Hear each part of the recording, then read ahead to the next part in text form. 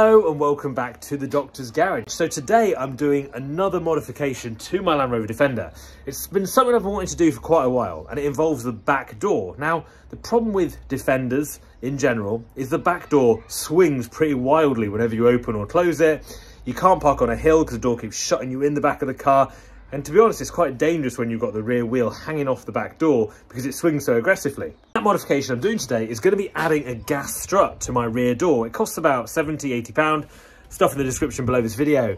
But overall, I think as a modification, if it can stop that back door from slamming, if it means it opens and then slowly gets to its maximum opening rather than yanking the hinges off, it's actually going to be quite a good modification and probably money well spent. So following my journey today, and we fit in this for the first time, so let's see how we get on. Today we're going to be looking at putting a rear door gas strut on to stop my rear door from swinging about, and actually this is what we ended up replacing on my TD5. So that's what we're doing in the job today. This kit from Modification, and they actually send this kind of instruction guide, which is really helpful for how to fit it, and it actually looks quite easy. So first job you've got to do is take the door card off and then have that all exposed so you can see where the other end of the gas strut goes into. It's got a Defender, as you know, they kind of swing and open on their own accord.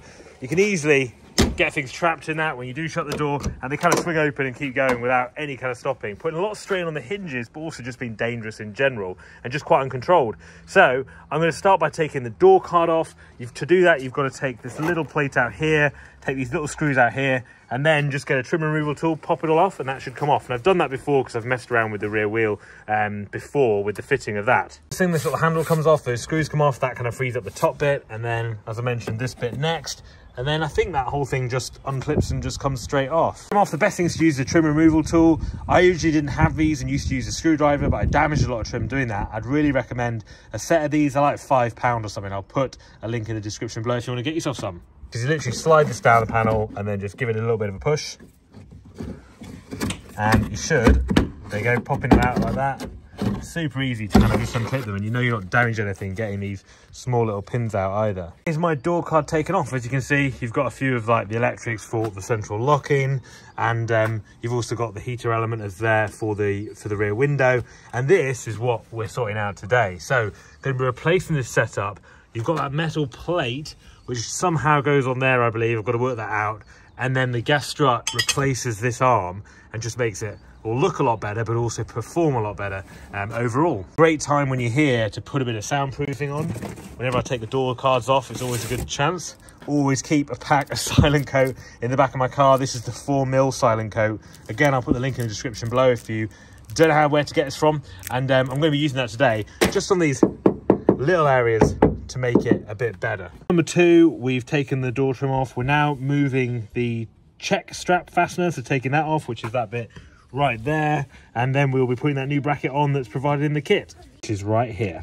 It's fastened on, that little bracket you can see by those two bolts under there, so that's what we're taking off today. This all does look a bit tired, to be fair, doesn't it? So I'm quite glad to be changing it actually, getting something less corroded put on my car. As you can see, they're pretty tight and rusty. Taking that off, they were a lot harder than I thought to get out. I had to use my torque drill to get them out, and that has come out now, and hopefully the new ones will go in with no problem. The old bracket, and this is the brand new one, the stainless one. As you can see, looks a bit better than the old one, but I'm going to be putting that back on now quite loosely, and that's what the instructions say to do next.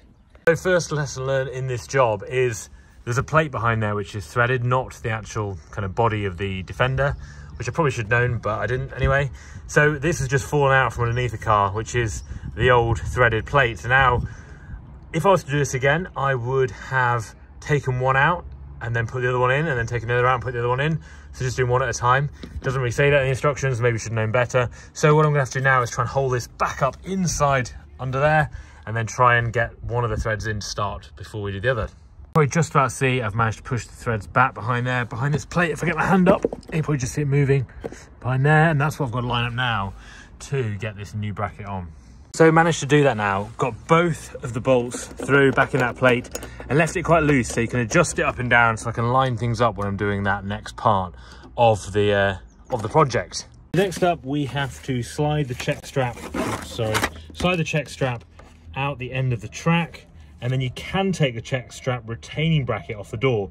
It says this is optional, but I'll probably be doing that because I don't need it anymore. So somehow I'm going to get that out of this channel that's just here, and then I'm going to be taking that off as well, and I'm probably going to take that off now because I think that's holding this check strap in. So I'm going to take all that off and see what's next. That just comes straight off, and then you've got, by the looks of it, this little plate with the threads on it. Just take that off, but now this comes all the way out. We don't need that anymore. We're going to move on now to fit in the new part. This bit's the part you definitely don't want to get wrong. So basically you put the new gas strut onto this loose bracket there, just put that nut and it goes from underneath on that side. On the other side you've got your plate and it goes from the top. And basically what you're looking to do is look where that lines up on here, and you're going to drill some screws into your back door and then put some rivets in there to hold that on. So you've got to find out the perfect angle where the door isn't too closed or too open, where the rear wheel, where the rear tyre isn't touching the bodywork. So if you look here, my rear tyre touches the bodywork just there. So I don't want it to go that far across. Or the other thing is your aftermarket lights as well. So you've got to get it to the perfect place, mark those holes out, drill it on and then rivet it. And yeah, that should be where the positioning needs to go to start the job. So it's in the middle of the door. It's on these two pieces just here that you want to start thinking about putting those rivets in. Those holes in the back, you're going to want a 5mm drill bit. That's for the rivet size, and you need a good quality rivet gun. I'm wondering whether mine's going to be good enough, but we'll soon find out. I'm going to be mounting the plate. You can see the tiny little marks I've just made there and there, and that corresponds to it about there. And it's sitting about 1 centimetre off my back sort of bodywork, the rear wheel. So I'm hoping that'll be perfect at where it is. They are my 4 holes screwed in, or drilled in, sorry, and then they line up perfectly with that. So that looks good. Now I'm going to rivet that on and let's see if this all works. Absolutely budget rivet gun I bought off Amazon for about £10. Amtech, I'm not sure if that's a good brand of rivet gun, but it doesn't normally perform that well. So I'm really hoping today it does with these big fat rivets we're using on that plate. After you've put the plate on, the instructions say you fit the gas strut to the door bracket, and then the ball on the door bracket goes above the door bracket, and then the other one goes from below. So that is below and the other one's above. That all makes sense. And just tighten everything up really, and then hopefully when you replace the door trim and the grab handle, it all should work. I've just put that on now, and actually I've ended up using self-tapping screws, which are really rock solid, but it's because I never get on with rivets. They never seem to work for me, and that's probably because this is so rubbish. But anyway, use self-tappers. That's probably another option really, and quite easy to do. Just a couple of pilot holes and got that fitted. And I've put this on. It's quite loose at the moment, but already it is starting to work. It's pretty spring-loaded at the moment, to be honest, but it is a lot smoother, and it goes out and slowly stops. But let me tighten that up and then have a better look at how it all works. I've finished now, put the door card on, got it all tightened up, and it's working really well. The only thing that happens is, when I click that on there, you see, pops it off. And I've read that with this before, that's what happens, is it always pops off the door card, and you might need to trim the door card on the inside just to finish it off. So that's what I might do for that. But for the case of this video, I'm really happy with how it's gone, and it's made a huge difference. If you look when the door shuts, and if I let go of it even here, it springs open and slows down to fully open, which is a lot better than it was. It's pretty stiff now, so it's not going to shut on me if you're on a hill or anything. And when you shut it, kind of normal, open it, pops open, and then slowly comes to a full open there. So yeah, really easy modification to do, and pretty good actually. Made a big difference to the back end of my Defender. You can see with the door card off where I think it's hitting is when it opens like that. It's just about there that this part in the middle is getting a little bit too far this way, ends up popping the door card off. So going to see how to fix that, but I have read that's a really common concern with this. Doesn't really bother me too much, just means one of these clips can't be in. But overall, yeah, really pleased with how that looks, and just feels a lot more premium actually having this on my back door. See how I'm going to fix that and just sort of keep the progress really of my whole Defender.